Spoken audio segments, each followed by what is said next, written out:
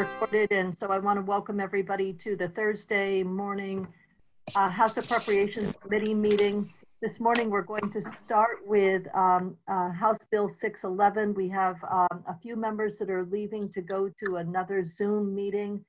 And so what I would like to do with 611 is to have Jen from Legislative Council to walk through a proposed amendment from a group that has been working on Section 5 and 6, the sections that, uh-oh, did I lose? Oh, there it is. I thought I was taken offline.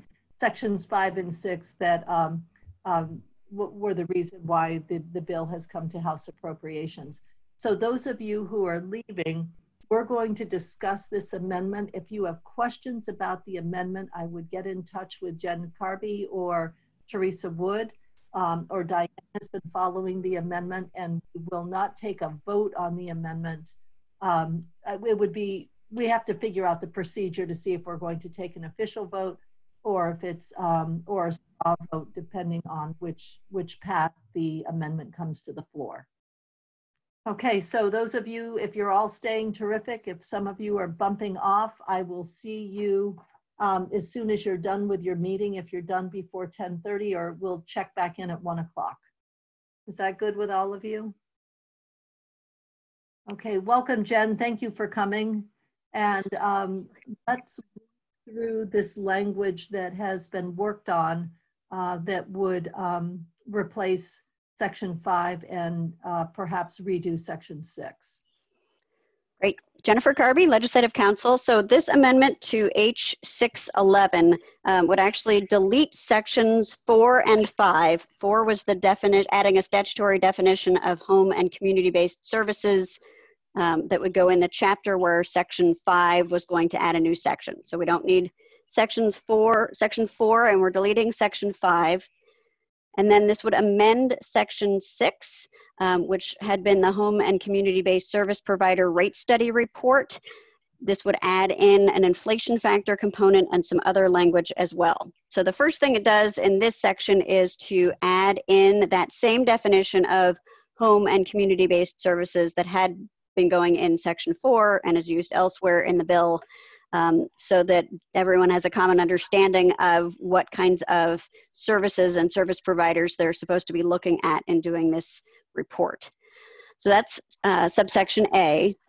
Subsection B has starts with the same language as in the original bill, having the departments of DEVA and Dale conduct a rate study of the Medicaid reimbursement rates paid to providers of home and community-based services, their adequacy, and the methodologies underlying the rates, and the departments shall, and then I've added in a new first one that reflects, I think, some of the conversation in this committee. So the departments first determine Medicaid reimbursement rates for providers of home and community-based services that are sufficient to recruit and retain individual service providers while creating a fair and equitable balance between cost containment and high-quality care. So this borrows some concepts from some of our workforce development language in the healthcare human services context. It borrows some language from the nursing home rate setting statute around finding that fair and equitable balance between cost containment and high quality care. So that's the first part of the study that's new. And then we go into the rest from the bill as you'd seen it before. So establish a predictable schedule for Medicaid rates and rate updates, identify ways to align the reimbursement methodologies and rates for home and community-based service providers with those of other payers, limit the number of methodological exceptions, and communicate the proposed changes to providers prior to implementing any proposed changes.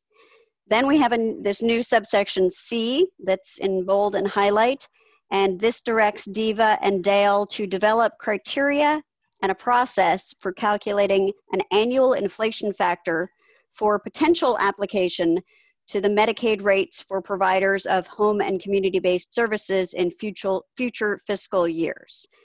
In developing the criteria and process, the department shall consider inflation factors applicable to payment rates for providers of home and community-based services in other Agency of Human Services programs and may include elements of the inflation factors in, and this is the official name of the Agency of Human Services Nursing Home and Long-Term Care Facility Rate Setting Rule.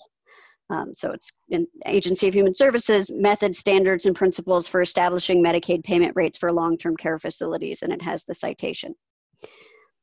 Then subsection D has the report coming in on April 15th. That was the extended date from the amendment that you'd looked at from the individual members of the Human Services Committee.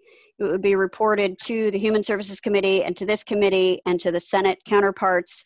And that would be with the results of the rate study conducted pursuant to subsection B of this section and the criteria and process for calculating the inflation factor as set forth in subsection C of the section. And then finally, I made a change in the effective dates. It was no longer necessary to spell everything out. If we could just scroll down to the next. There we go, thank you. It was no longer necessary to refer to all the different sections because everything would take effect on passage except for the one piece in section 1 of the bill relating to the state plan on aging. We could take out all the rest. Thank you, Jen. Teresa, could you scroll back up to the language, please? And could I just make a statement? So if anybody has anyone that wants to get in the meeting, I'm going to send the link because I think it's only, I think everybody should be allowed to come into the meeting. I'm going to send the link. They just need their name showing or I'm not letting them in. So I'm going to send this link out and you can share it with anybody that's asking, okay? Okay, so we have Candace Elmquist in the waiting room. Do we, Teresa? I've just let her in and Okay. I sent her the link intentionally. So anybody, if you have any constituents asking, I'm going to send the link and you should share just that link with them and tell them they must have their name showing before I let them in. That means we have to be paying attention to our emails at the same time. I don't see anybody in mine. All of you may want to look at this.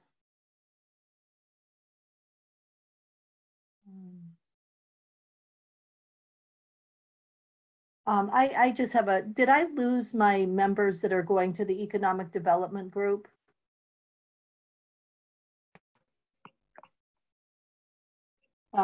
Yes, I know the two of them left. Okay, I just had a question, but that's all right. Let's just go back to this. So Teresa, can you scroll down a little? I want to get to the talks about the inflator, please. And the intention of referencing those. No, go up. Excuse me if they needed to. Bill in the background, is everybody else? That was separate from Vita, or if they could run it through one of their Oh. others. We got something on in the background. We're hearing the meeting. So, Oh, this is a okay. response not intended to be permanent. Sorry, that's me. Why we needed to Sorry, I'll Yourself. Instead, I Can tried you to scroll? create a structure. Can you mute yourself, Mary? There we go. yeah. Oh, am I not muted with You're not you? muted. That's my problem. Okay, let's go to Okay, page 2. so Thanks, Mary. Am I in the right place? I don't know where you. No, I want to scroll. I don't know what my up is, your down. So I want to go some more to the next page. Okay. Right here, stop. This is what I'd like, please. So for the committee, this is where we were having the discussion this week and last week about the automatic inflator that would have gone. The intention of the committee, we were told, that the inflator would be set in place. It would be mandatory. So the language takes out the mandatory piece and puts in for potential application to be considered by future fiscal years. So it is, it's simply developing criteria and developing a process for the calculation and would be brought back to Human Services. Is appropriations on there? Yes, appropriations gets the report. Okay, and to appropriations. So are there questions on this part of it? This is the part I believe that that we've been zeroing in on. I can't see any members now for hands. I have hands and I've got to find you. I have Dave, and we have action circles. Teresa, I can admit action circles. Fine. We didn't. Dave, your hand is up, and I'm looking Yes. for 2 hands. Yep. Whenever you're ready. Am I okay? I am ready. A question. It says in letter C, hold on here, I want to help everybody. Okay, well, there's A, B, B1, B2, B3, 4, 5, and then we come up to C in bold letters on mine. It alludes to shall consider inflation factors applicable to payment rates for providers of home and community-based services in other AHS programs. Could you tell me what you think? Could someone tell me what their thinking is about that, and what does that mean? Hello? Teresa or Jen could. Jen, do you want me to take that, or? Yes, please. Okay. So in looking at this language, Representative Iacovone, we did not want it to only refer to an institutional regulation. So the regulation at the bottom of that paragraph is referencing the nursing home regulations and how the inflation factor is calculated there. As the committee knows, there are other factors that are considered when services are being provided in the home and community that may differ from that being provided in an institutional setting, such as a facility-based setting like a nursing home. And so the other home and community-based services in the Agency of Human Services, recently, the Division of Rate Setting has been completing rate determination calculations for developmental disability services in the mental health field, and they may have done others. Those are 2 that I'm aware of. So we wanted this process, since it is actually more similar to that than it is to the nursing homes, to make sure that it included elements of both. Are you understanding it, or did I make it too complicated? No, I have a follow-up.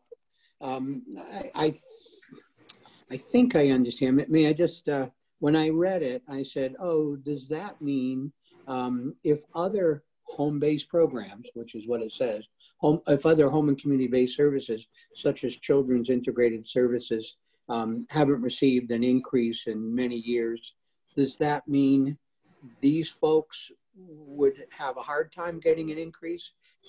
Same thing with foster care parents. You know, they sometimes get an increase. They often don't. They're providing home and community-based services. One could argue that, I guess.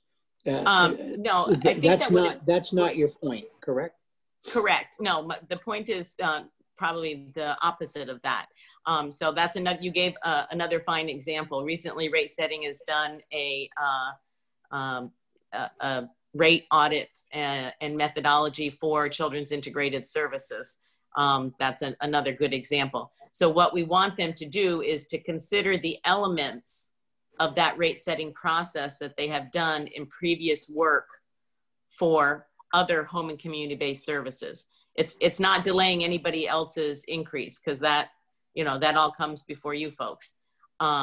It's just saying, in developing the criteria and process, consider inflation, consider the elements that you have used in other home and community-based service rate setting procedures. Okay, so if they haven't given any increases, it doesn't mean they wouldn't necessarily give one here. It's just try to be consistent, is what you're saying. That's correct. Consistent in the methodology. In the methodology. Whether they'd actually gotten an increase. Okay, thank you. And I would just add that I think it says consider inflation factors applicable to rates. To the extent there is not an inflation factor that's applicable to a rate, there's nothing to consider there. So it's not a useful part of the exercise. So I think in requiring them to affirmatively look at inflation factors that are applicable in developing the criteria and process, it I think sort of by definition excludes those that do not have an inflation factor. Thank you. May I, Kitty, may I continue with another Yes. question? Please. Can I Yes. just interrupt 1 second? Kitty, you're not letting people in, are you? Only if it's people I recognize their name. Can you not do that? Can you let me do that? Because I'm watching people disappear off my screen before I have a chance to let them in. Okay, I will do that. Thank you. It's just so fun answering that doorbell, Teresa. I know. It's tempting to open it, but just let me do that. All right, thank you. Dave, we'll go back to you, and then I have Peter and Diane. Thank you. Let's see, ABB 1 says in determining Medicaid reimbursement rates for providers. Wait until we're all there, Dave. Teresa's on the screen, so B1. Okay, we're there. Yep. In determining rates for providers of services that are sufficient to recruit and retain individual service providers while creating a fair and equitable balance between cost containment and high quality care. Did your committee talk about, obviously, it's very important to be able to address recruitment and retention. But many people need training. The system needs quality assurance. There's other needs of the system. There's supplies, et cetera. So if I'm let's just say a home health agency, I may have the money to hire you, but I may not have the funds to train you or to equip you, certainly in periods of today. Did your community, did your committee talk about, when you think about reimbursement rates, you seem to be, not a criticism, I'm just trying to clarify, you seem to be focused almost exclusively on the employees. Did you talk about the other needs that are necessary to address quality? First off, Representative Iacovone, our committee has not seen this language yet. We will be reviewing it at 1:30 this afternoon. This is language that Jen put together after listening to the discussion in Appropriations Committee the other day about wanting to see some sort of intent or purpose statement in this part of the bill. As she said, she pulled this language from bits and pieces of a couple of other areas of statute. I'm not wedded to this particular language, although I would point out to you that I believe that, and we can reverse the order of the, of how this is written, but the things like training and retention and supplies, all of those things to me point to high quality care, and those are the last 3 words of this paragraph. Those are all involved in high quality care from my perspective. That's how I believe that those are included within the context of what you were asking. Appreciate that. And Jen's done a great job based on what she heard. The notion I want to leave with your committee, Representative Wood, is whether the concept, as is in nursing homes, should be applied to home and community-based services. And that concept is that providers are obligated to assist the people they serve to, quote, attain and maintain, end quote, their highest level of functioning. That's a different standard than whether you can recruit people and retain them, though that is mightily important. I just leave that thought with you. Madam Chair, I'm not trying to complicate this, but I'm just trying to make sure if we're going to have objectives in here, they are the right one. Thank you. And Representative Iacovone, if there is language that you want to suggest that your committee consider this morning, that's fine, as long as Jen has the opportunity to change it between now and 1:30, which I'm not totally sure of her schedule. Yeah, well, I guess I would suggest to our Appropriations Committee, I'm not trying to, I'm just trying to put the concept in play for the Policy Committee to consider. And whether you come back with it or not, that's your policy jurisdiction. I don't think it's ours. Okay, thank you for your input. Yeah.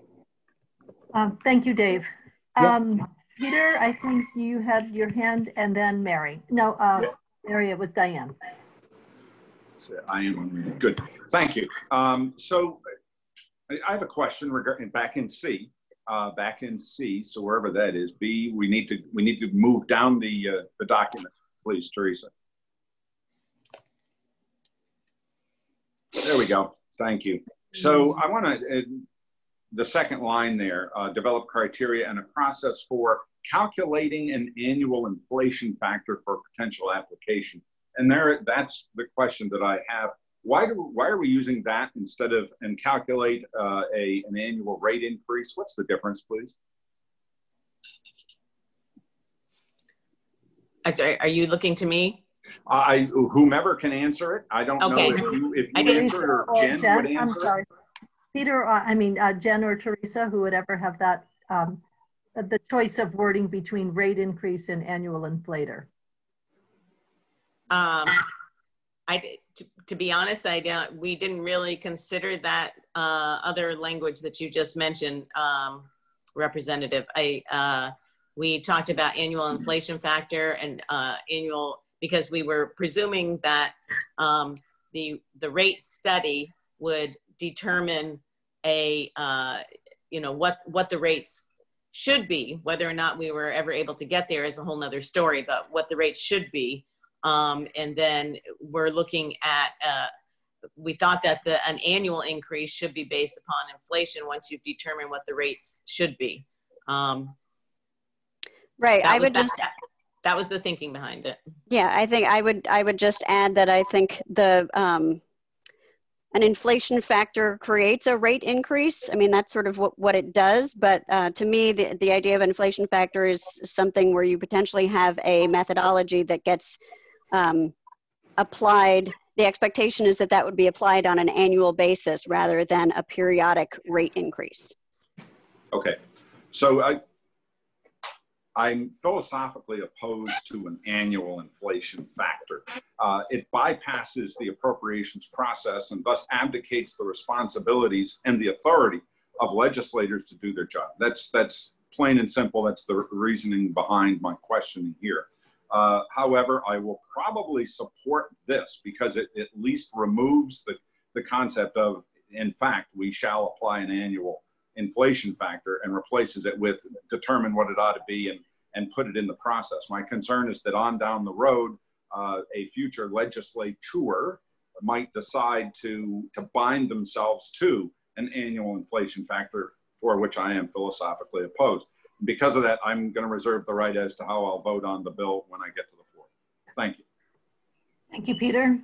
Diane and Marty and Dave. So I don't know if it's important, but I just thought I would bring up that in the definition, it was one of the things that I asked to not just delete for, but it was important, or I think it's still important and could change in time, but why you see at the end there, the definition to include home health and hospice services, assistive community care services, and enhanced residential care services. Can you tell us where you are, Diane? I'm sorry. At the very beginning of A. 1A? Yep, 1A. That you see that last line that's highlighted in A. Not section 1A. What section? Just A. Yeah, she's got it right there. Okay. I'm pointing it. Okay, thank you. Go ahead, Diane. There could be potentially and probably will be changes in what at the federal level in the waiver 1115 considers as in their definition. And right now, enhanced residential care services, the ERCs, are included. But the assistive community care services are not. That's the ACCS. But it's beginning to look like it has a potential out of Washington that they're going to, in the next waiver, exclude the ERCs from that waiver. So we would want to make sure that when we're looking at this, that our definition includes not just the 1115 waiver, but these other entities as well. Does that make sense? That's why I wanted to make sure that that was in there. Right, these are spelled out in there. So the definition means long-term services and supports in the Choices for Care program, and specifically includes home health and hospice, ACCS, and ERC. Right. Thank you, Diane, for that clarification. I have Marty and then back to Dave. Yes, my concern is back on section C again, where we determine the inflation factor, and it sets up a process for calculating an inflation factor that may be applied, and then it also reports to House Appropriations on what that process is. The way I read this, it does not automatically trigger the application of the factor, and I'd like that clarification. But then what would the trigger be? A budget request. They come in and say, we would like to apply the inflation factor this year, and then that would be part of a budget request? Or is there some other mechanism that inflation factor could be applied? So as written, the language is just part of a study and a report. So there is nothing in here that actually applies the inflation factor. It was my understanding that the committee was interested in informational information on an inflation factor, but nothing that would actually trigger it. So it would require some sort of legislative action, whether that was in the form of an additional appropriation amount or codifying language similar to what we'd seen in the earlier version of Section 5 that would create it still subject to annual appropriations. It would take some other affirmative action of the legislature before an inflation factor would be applied, or I suppose some other way that the agency chose to use money that had been appropriated to it. But this inflation factor would not, absent somebody doing something else, give anybody an actual inflated amount. So you think that would be something that the legislature would do as opposed to within the agency? Do you believe the agency could do it on its own? I suppose it's possible the agency could do it within its available appropriations, but that would potentially suggest they had more funds than they had obligated. Right. It would require. Sorry, Teresa. The way this was written was to take into consideration the concerns that House Appropriations had earlier in the week, so that there would not be any automatic inflationary increase. It's only for informational purposes to see what it would be if it could be applied. For instance, it would be left up to the appropriations process to determine whether or not something would be included or not. It would give the basis, however, for calculating what it should be, as opposed to now, we just sort of guess at it periodically. Okay, thank you. Thank you, Marty. I'm going to go to Mary and then back to Dave and Peter, because I'm trying to get people who haven't weighed in yet. Mary? Thank you. So as I understand it, what has been accomplished here is kind of a broader, more in-depth look at the criteria, a broader, more in-depth look at how we do rate setting, and that it is a report back to us so that we have the information, so the legislature has the information necessary to make appropriate decisions or to weigh everything, as opposed to the original language, which said, figure out what a rate will be and apply it in 21. So I think this nicely addresses, this proposed amendment nicely addresses what some of our concerns were about being obligated to make a future appropriation without understanding everything that we needed to understand. It makes sense to me to strike out the existing language, I think, in section 5, allow the Human Services Committee to consider this amendment.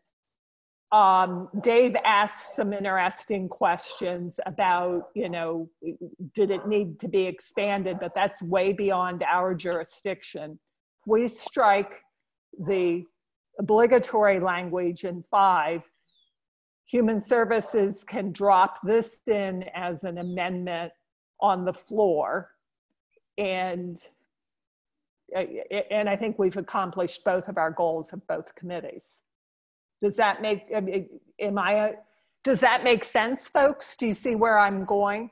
Thank you, Mary. I think that's really the simplest approach, knowing that there may be, the Committee of Jurisdiction needs to look at this language and there may be additional asks. I think as far as our committee is concerned, that, you know, we're looking at the inflator. If we remove section 5, it removes the inflator from the language, and then we could take a straw vote once we have the finished amendment from the Committee of Jurisdiction, and then it can just get dropped in on the floor.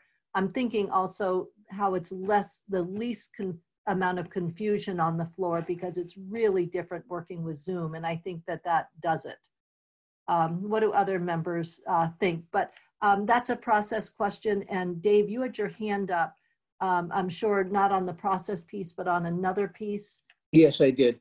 And this is maybe for the Policy Committee of Jurisdiction and for Jen's guidance.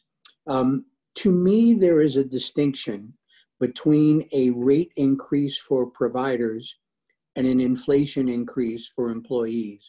I don't think this language dictates what, assuming the process is completed and they come back, whether it's next April or whatever, I don't think, and this is a question, the language is attempting to say, what should employees who work in these services get for an inflation increase for the next fiscal year? It may be. If it is, I have concerns because, as many of you know, if my employees are granted a 2 or 3% inflation increase, I have increased workers' comps related expenses whenever that happens. My share of FICA and FUI, state unemployment taxes and Social Security taxes, I go up. And if I don't have a rate increase to accommodate that for some providers, probably all, that can be very challenging. So I guess what I'm trying to invoke here, for want of a better word, is the notion that whether the Committee of Jurisdiction was exclusively thinking about pay for employees, because it talks about retention, and I know it's not your language, it's a proposal for you, talks about employee retention and recruitment, and which made me think about this was focused on employee pay. And if it is, I just wanted you to be aware of other associated costs for providers and the possible unanticipated consequences. Thank you. Thank you, Dave. Teresa, I see your virtual hand. Yes, thank you, Representative Iacoboni. It is not the intent to dictate salaries for employees of home and community-based service providers. The language says that an inflation factor for potential application to Medicaid rates. So it is still referencing back to the rates as you were commenting on. It's not intended at all to call out any specific component of the cost for providers. So it is not a employee salary bill at all. Thank you. Okay, thank you, Teresa. So now I would like to go back to the process with the committee. And there was a proposal put on the table by Mary to strike the section that refers to the inflator, in the committee to take action on a bill. The amendment would go back to the Human Services Committee, where it may be voted on as is, or there may be some additional changes to the amendment. And then that way, I see it as the cleanest path forward, and then our committee can take a straw vote on the amendment when we see it in its final form.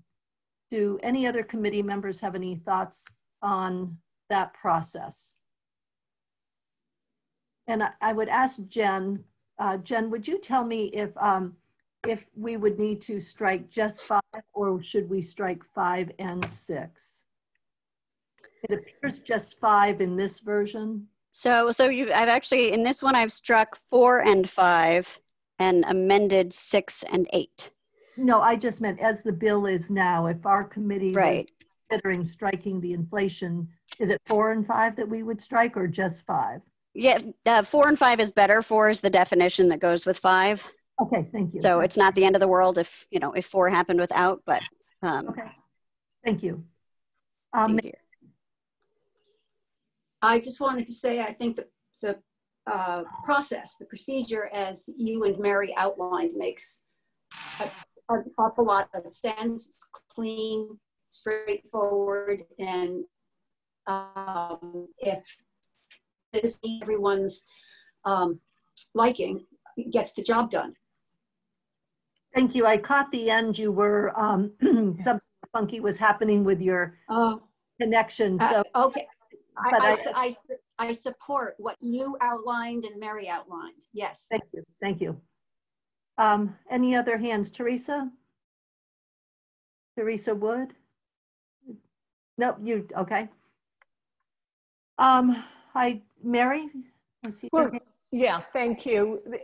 Peter, you had expressed a concern about this as written in terms of obligating us to a rate increase. Well, I absolutely understand this does not obligate us. My concern is that it starts us down a path towards it. And there's no guarantee that that path will continue, but there's no guarantee that it won't continue. If we strike 4 and 5 as is being discussed right now, I'm fine with that. And then the Human Services Committee can work on an amendment to the bill that reflects what they would then like to do. You know, yeah, we need to help folks that are in this situation. Absolutely concur. I just go back to my concept. It's the responsibility of the legislators to take in information, to ask questions, to understand what the problems are, and then to work to address those problems and not put it on some automatic pilot. That's my concern. I do understand this is not automatic pilot at this point in time. Okay, thank you, Mary. Did you have a follow-up, Mary? Peter? We only have 2 members that are not at the table, and so I think we can move forward. I think we have the information we need at hand. We don't need to understand the final amendment, because as soon as that comes in, we'll take our position on the straw vote. If there's no other opposition or any additional information that is needed, a proposal was put on the table by Mary, and Maida affirmed it. Peter, you just talked to it, that we would move forward with the bill by striking sections 4 and 5. Is the committee ready to take a vote on that? And we'll leave the vote open until the other 2 members can join us. Okay, so if so, Diane, would you like to entertain a motion? May I just clarify, Kitty? Yes, Dave. Are Yes. you asking us to vote on the bill now? Yes. I'm asking us to vote on the bill striking section 4 and 5, if that is what the motion is. That's what the discussion would be. And then Thanks. we would take a straw vote on the amendment. Amendment, they're coming back, yeah. Actually, we're voting on an amendment first, and then we would vote on a bill. Well, we're voting on the strike all. So we're voting on 611 as how it arrived in our committee, sections 4 and 5. May I just briefly then before, so we're about to vote on whether to delete the original 5 and 6, correct? No, 4 and 4 and 5. 5. I'm sorry, 4 and 5. Yeah, if I can just quickly explain why I'll be voting the way I am. As policy, as you know, legislators receive an automatic pay increase whenever the collective bargaining unit gives state employees an increase.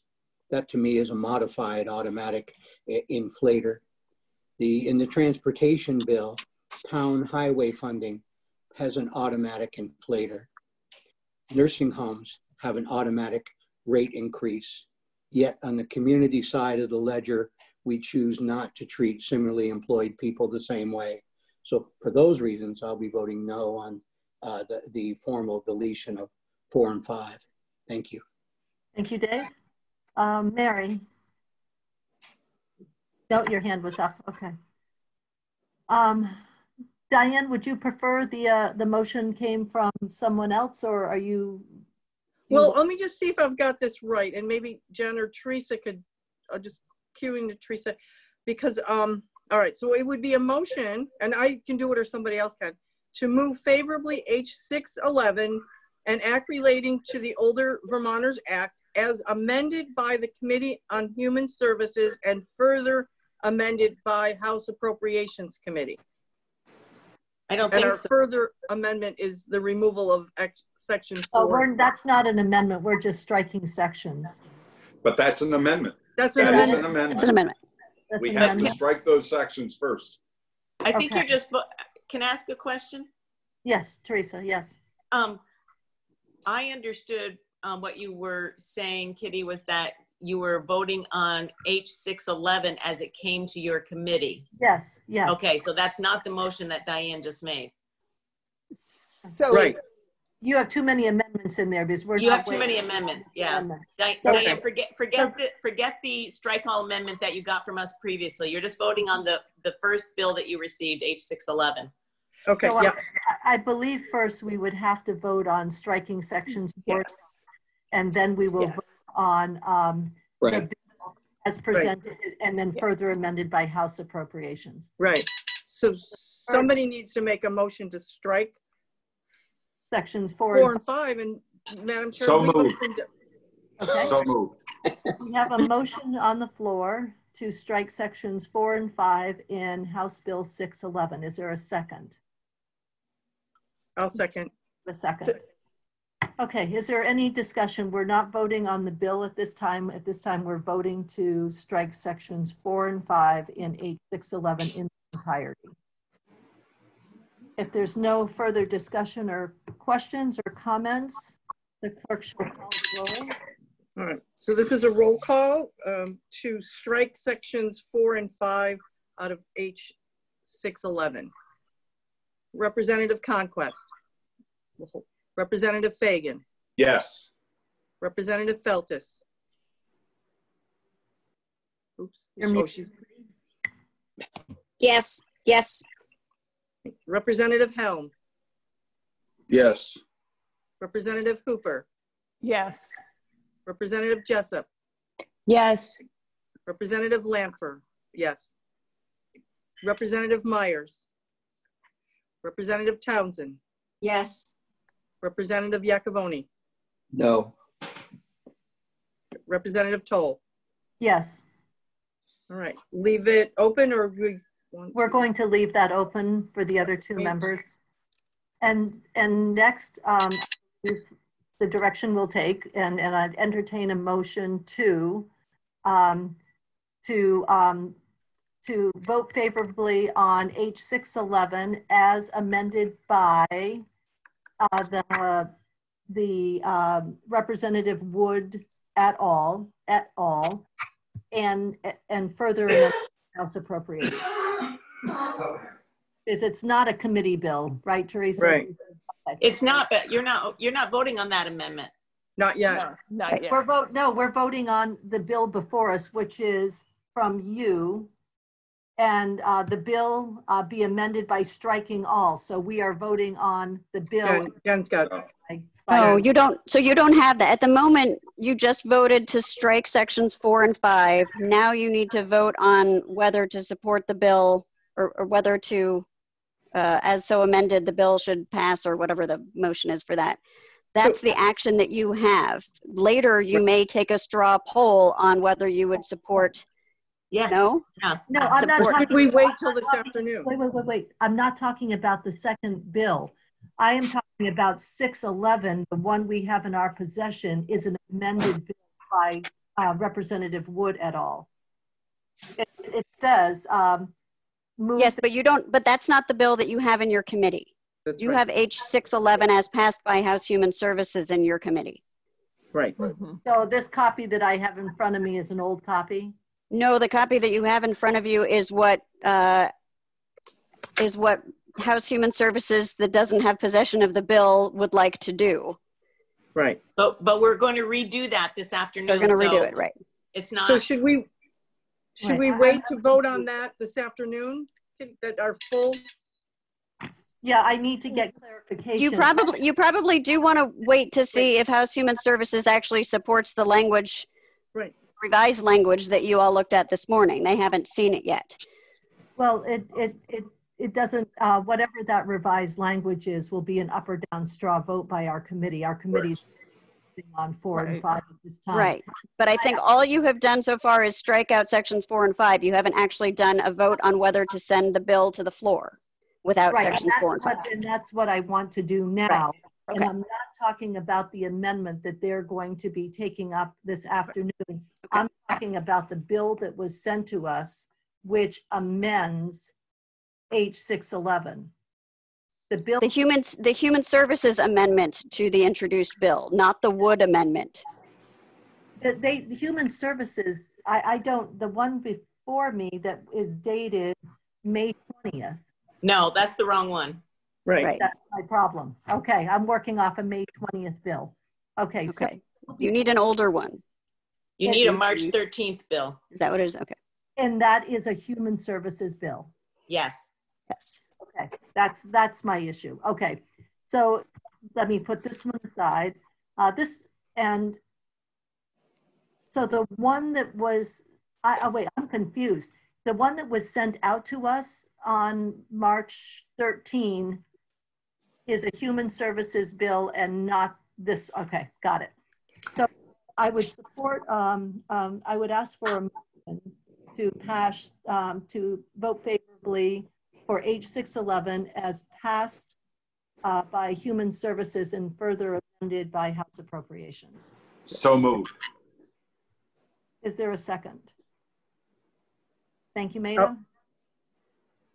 So the motion has been made by Representative Fagan and seconded by Representative Townsend. Are there any further comments or questions?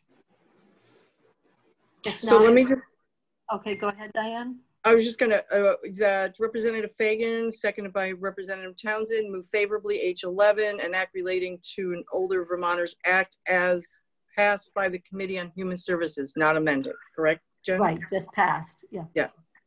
And further amended by House Appropriations. Right, and further amended by, yeah. And then I put parentheses, section 4 and 5 removed. Right, so Human Services did amend the bill as it was, they did? introduced. So it's not this, they didn't pass Okay. out of Human Services as introduced. They amended So it. So the amended. further amendment from this committee language is right, but it was amended by Okay. Human Services as a I committee. just want to get the word right. That it's Teresa, So I've got to jump in here, and I just so online, House Human Services committed the bill to House Appropriations. So Right. there was no amendment from them, is the way it's written online. Okay. And if that is incorrect, then they need to fix that. So it's just H.611, no Human Services. Okay. That's it. So Okay. Okay, so move favorably H.611, an act relating to the Older Vermonters Act as amended by House Appropriations. no. House Appropriations. yes, but and then, right, no further. Okay, thank you. No further. So it's just an act. I just want to make sure I get this right. All right, move favorably H.611, an act relating to the Older Vermonters Act as amended by House Appropriations Committee. And I do have a question before I vote on this. I am looking I'm gonna at, leave White out. and I've been working off a May 20th draft. What differences would I see on this May 20th than I would have seen on the bill that passed out of Human Services? I'm voting on a bill that's not before me. Dan, you want me to do that or you want to do that? Why don't you go for it? I'll pull up I think I even have a markup document. There's not much. It's because of COVID, we had more aggressive due dates for some of the reports and some of the actions in there. And so we moved those out further. So we changed dates, due dates like for the Age Well plan is now a year further out. And the rate setting was January 15th. We moved that to April 15th for them to submit a report back to the legislature. And then I don't have it right in front of me. Oh, maybe I do. And then we added language that says the system should be designed to address the needs and concerns of older Vermonters and their families during normal times and in the event of a public health crisis, natural disaster, or other widespread emergency situation in this state. So oddly enough, our original bill didn't have any language about emergencies in it. So those were the only changes. Those will all be in your amendment then? They will all be in the amendment that you take a straw vote on later today. Right. Because they're no longer reflected if they're in the one in front of us. The date changes, the April 15 date, all of that will be in your amendment now. Yes. Okay, Yeah. Okay, that clarifies that. Thank I you. do have a markup version or a pretty close to complete markup version if that would be helpful for you to see the differences. Otherwise. Committee, I followed it with Teresa. Do any committee members want to see if you've been working off the May 20th, which is not what we're voting on?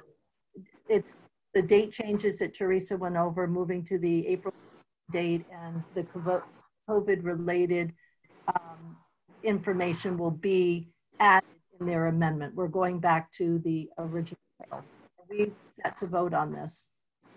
If you have any confusion, put up a blue hand and let's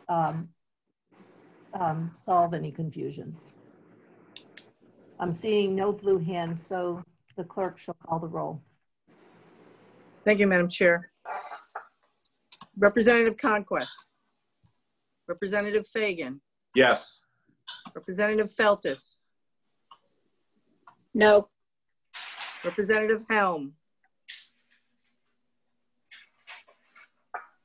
Bob, you are muted. N-O, no. Representative Hooper. Yes. Representative Jessup. Yes. Representative Lanfer. Yes. Representative Myers. Representative Townsend. Yes. Representative Iacovoni. Yes. Representative Toll. Yes. 7-2, and we leave it We're open? going to leave it open, please, for this afternoon. Thank Okay. you. Thank you. Thank you, Jen. Teresa, thank you for coming in. Nolan, you're behind there somewhere. Thank you. Can I ask a detailed question that, at the risk of confusing you, but in the amendment striking sections 4 and 5, do you want me to also make the conforming sections to the effective dates or just leave it as 4 and 5, knowing it's a little bit messy, but expecting the Human Services Amendment or the Wood Amendment? I think that we should absolutely make the effective dates reflect our decision. Okay, so Yeah. make it work even though it's only going to last for, potentially only last for a few minutes. Yeah. That's my preference, but okay, great. Yes, I will do please, please do that. Thank you, Jen. Thank you, Jen. Okay, Get over so to we're going to move. Teresa, did you have something? It's 10 o'clock. We have about a half an hour. I'd like to move to a letter that we